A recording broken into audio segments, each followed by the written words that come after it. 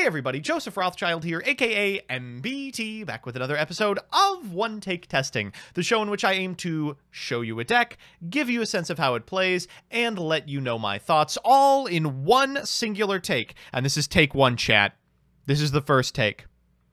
Now, a lot of people have been asking me to reveal my epic plunder list after my absolute schlonging of my locals tournament 4-0 with the brew you're about to see, and I figured I would oblige. Now, keep in mind, there's a little bit of this that is speculative because the cards haven't fully released yet, and they also haven't been shipped to my house, but this is what I would be playing in the upcoming format. God. This is nice, right? The 5 seconds before I click the word decks and we go into the deck building screen. That moment when you can just feel the budget players watching, waiting for anything to give life to this extremely, prohibitively expensive format. And then the disappointment. Now, please don't close off the video just yet. I know that this plays 3 copies of Crossout Designator. I know that many of you would rather pay for your rent than a piece of cardboard, but I promise you, this is one of the first decks that is going to make really effective use of this card. So Plunder Patrol has always had 2 main weaknesses. Firstly, it cannot keep cards in its hand. That was resolved by the release of Ravenwing, the Plunder Patrol pilot in Leov. Its second problem was that Ash Blossom completely, are we past the first minute, fucks over the deck. There's nothing you can do if your opponent Ash Blossoms except cry, scoop, and go to game 2. Because all of your monsters draw you a card on resolution of their effect, your opponent can Ash Blossom to prevent you from negating the effects of their monsters, banishing their spells, or banishing their monsters from the field. This does double duty of preventing you from activating any other Plunder Patrol ships over the course of the turn, because usually you only have 1 plunder in your hand, and you're just going down the chain anyway. Miserably, miserably bad, and resolved by Crossout Designator. So, this is one of the decks that I think will be using it the best, and outside of the Crossouts, the deck functionally builds itself. We've got 3 copies of Nibiru, 3 copies of Ash Blossom, 3 copies of Effect Veiler, 3 copies of Infinite Impermanence, 12 hand traps, the minimum amount I feel is necessary for a deck like this that wants to go first but needs your opponent to commit 2 plays before it can actually get anything going. For plunders, we're on 3 Whitebeard, 3 Redbeard, 3 Ravenwing, 3 Bluebeard, and 3 Golden Hair. I've seen people cutting individual copies of Bluebeard. I can't imagine doing that. The card is absolutely bonkers, and you need names. We've got 3 copies of A Pot of Desires, 1 copy of Called by the Grave, 3 copies of The Boy, Crossout Designator. If you draw multiples or you don't need it, always a fine pitch off of Plunder Patrol Shipyard. And finally, 3 copies of Plunder Patrol Booty. Still a magnificent option if your opponent is playing a horrifying deck like Virtual World that doesn't go into your attributes.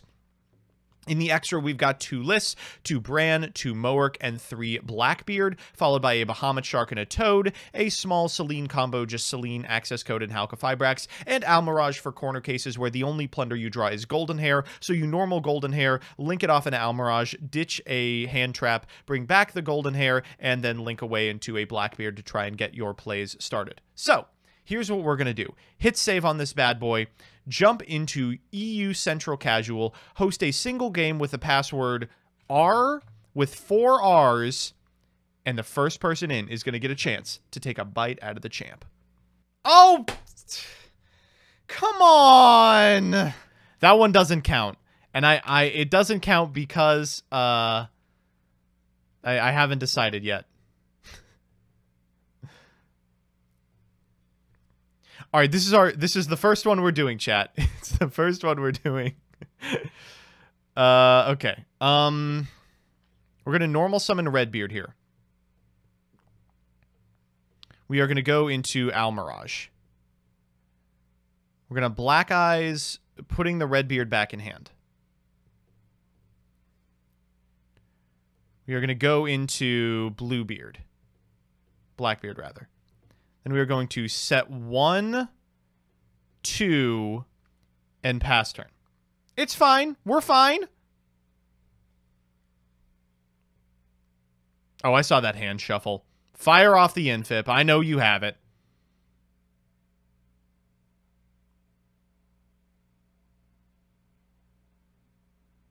Dragon Ravine. That's okay. I have no problem with that.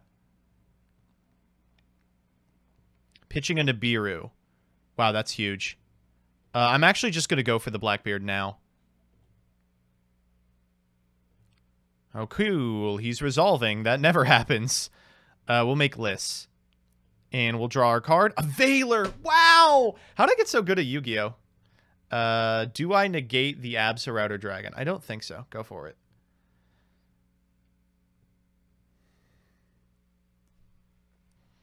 All right, they're getting the Tracer. Whoa!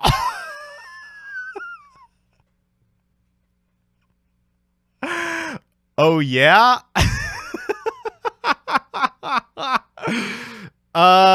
Okay, I'm in. Oh, that's crazy. Max effect will negate. I'm going to pitch Booty here. And it's resolving. They must know something I don't. We are going to add a Plunder Patrol card. I think I'm going to take Shipyard here.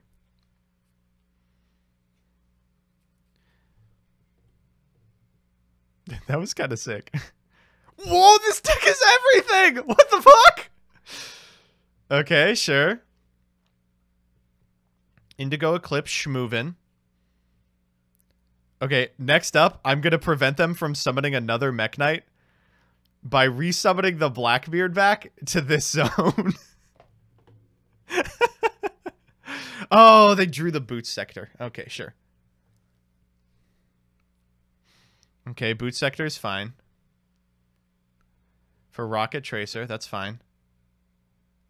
I'm gonna Infib here. Or let's Veiler.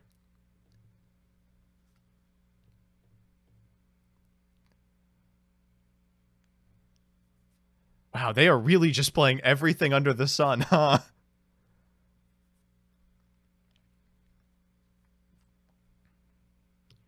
For Lina the Light Charmer. Okay, that's fine. Lina bringing back the Veiler, no problem. Oh god, are we getting access coded?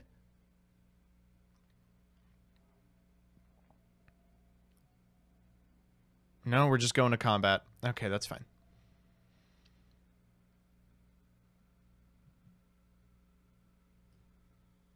What's up next? Celine? There should be enough. Nope, that's the end of the turn. All right, let's fire off the booty. We are going to call Dark on my opponent's Lina. And then we are going to summon back from grave this copy of Blackbeard. We'll draw for turn. Stand by main. Going for booty again. I'm going to call Dark, targeting the Lina. And then afterwards, I will take a Plunder Patrol monster from the graveyard. This time, Ravenwing. Special summon that bad boy. And then we will activate the effect of Blackbeard. Targeting himself here. Let's bring out Mowerk. I'm going to activate Mowerk. We are going to send Whitebeard here. Banishing Lina. And we will add a Plunder Patrol spell trap as well. Let's just get another copy of Shipyard. It's completely fine. New Chain will activate the effect of Whitebeard. Skullmeister, the card in hand. We can use List to negate that. We're going to summon Golden. And this deck can just turn the corner on a dime. From here, we can go into Bran. We can use Bran's effect. Pitching Redbeard to banish the Boot Sector launch. And then adding a Plunder Patrol monster to hand. Let's get Ravenwing. And then we will trigger Redbeard as well in order to make this Bran just a little bit bigger. Let's activate the Ravenwing. Adding the Whitebeard back. Specialing itself. We'll normal the Whitebeard. We are going to go into the second Bran. And then we are going to list... Oh, we don't even have to list. We can just use the effect of Blackbeard. Or Black Eyes.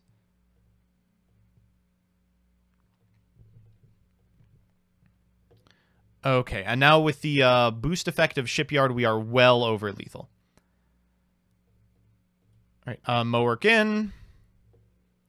And a pair of Brands ought to finish the job.